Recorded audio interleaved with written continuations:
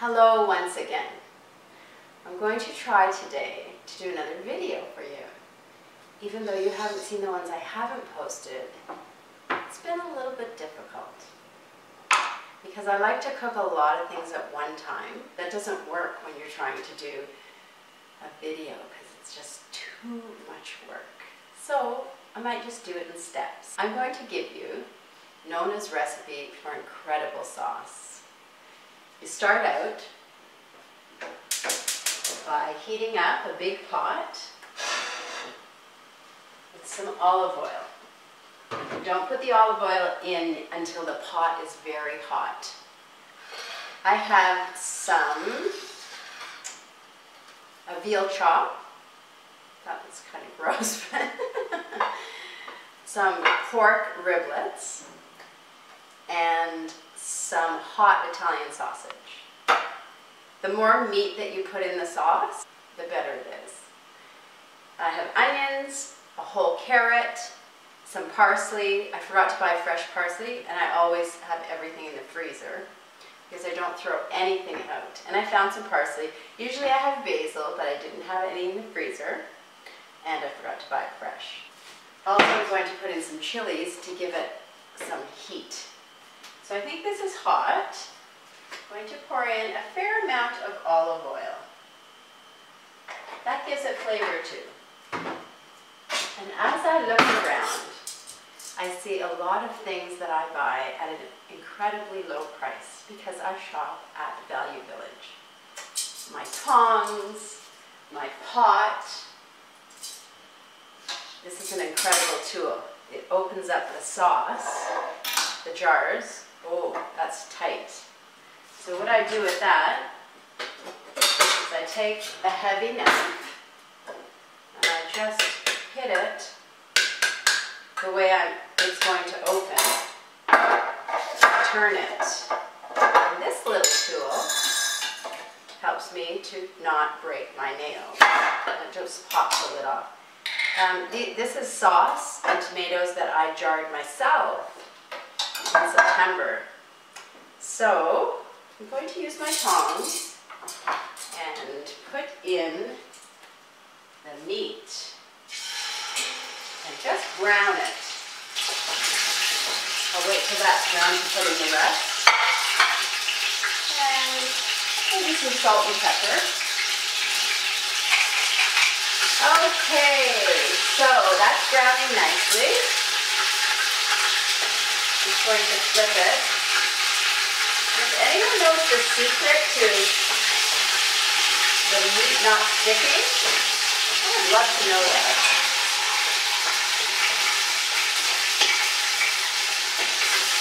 I forgot to ask Nona that. I guess I'll ask her the next time I see her. We took her out for a nice Italian lunch yesterday for New Year's. She was so cute. We each had a glass of red wine. It was incredible red wine.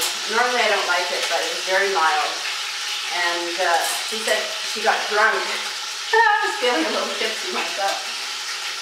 Okay, so this meat in here starting to brown nicely. I'm just going to put it on top of each other so I have more room for the rest of the meat.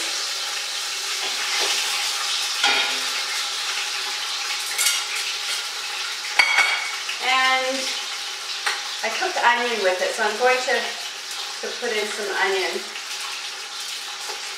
There's just no room in there.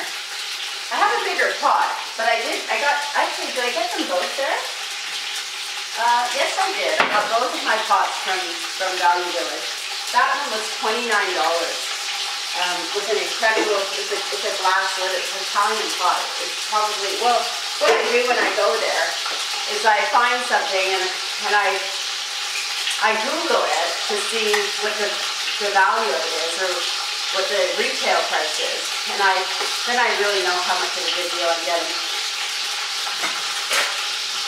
And that's always fun, isn't it, to get a really good deal. I'm going to put in some chili peppers. Whoa, that's hot. Oh, that might be spicy, but my family loves spice. Whoa. I'm just going to turn this this meat here and the sausage. Put the onion in with the oil. And then I'm going to be ready to put, I always clean up too. So I'm going to put the olive oil away. It just gets less work when you're done. When I'm done with this, I'm going to put it away. I told you this YouTube channel is not just about cooking. I have some techniques that will help you in the kitchen. And here we go again, trying to open this. I stored this in my cold room downstairs. And it's so cold today, -11. And it's very cold, the jar. We jarred some hot peppers. Well, I froze the hot peppers. I did sweet peppers. I made dill pickles. So I'm looking forward to sharing some of those recipes and experiences with you. It's a lot of fun. It's a lot of fun. The more homemade things that you put in a dish, the better and the more unique the flavors will be. And people love that. So I'm ready to pour in my tomato sauce. Whoa. I have a lot of meat, so I'm going to use 4 jars. It's so flavorful. And you don't want to waste any of this, and you can also add a little bit of water to the sauce. So I just pour it from jar to jar to make sure I get everything. Turn it down because it has to simmer. And I'll be able to go to the gym while it's simmering.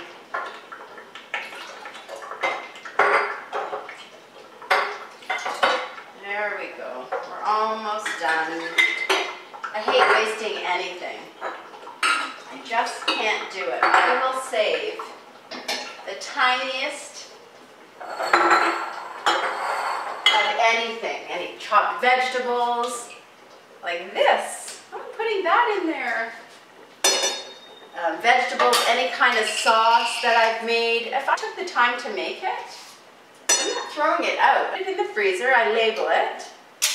And then when I'm making a soup or a stew or something or a sauce, I just add all those great things that I made before, and it gives the soup or the sauce or the dish an incredible flavor. And I can never duplicate it. So sometimes I'll have people over and they'll say, oh, what was in that? And I say, well, some leftovers from last week, and you know, you never know. Oh, I'm going to put my parsley in. The carrot. This gives it nice, I don't know if it gives it some flavor. I'm sure it sweetens it up a little bit. But it gives it a color, you know, sort of like an orangey red color. Then I'm going to put all these onions in. What else? Clean up a little bit.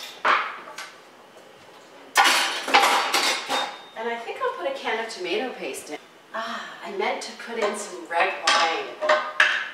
You know what? I could still do it. Would have been nice to put it in with the meat. I always make sure I have a can of tomato paste on hand. Oh, don't put your fingers in here. How many times I've learned that you cut yourself. That is not fun. I'm not going to put all of it in. I have a little bit left, and I'm not throwing that out. I'll put it in a little Ziploc baggie, because there's been times that I don't have tomato paste in the cupboard. I look through the freezer, and I always have something that I can add. Okay, put this away. I'm going to stir it. It looks very thick, so I'm going to add some water. There's still a little tomato sauce left in all of these jars. Just to add some more flavor.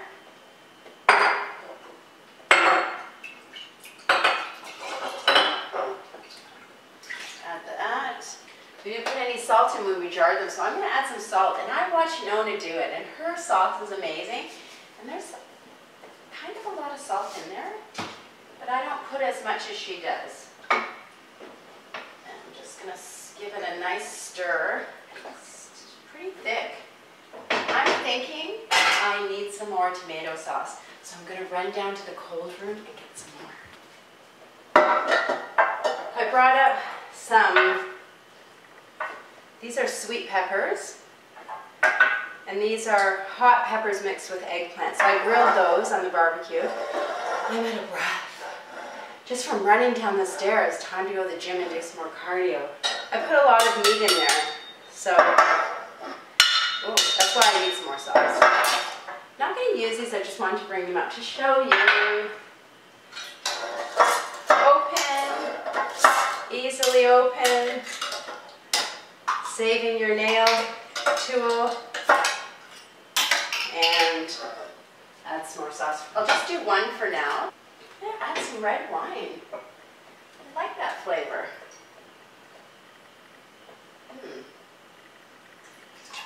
Not too much.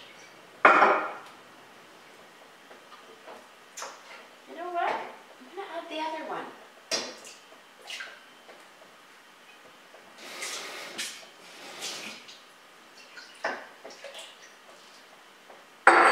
Therefore, I should add some more salt. I'll leave it over here. And let's see. That looks better.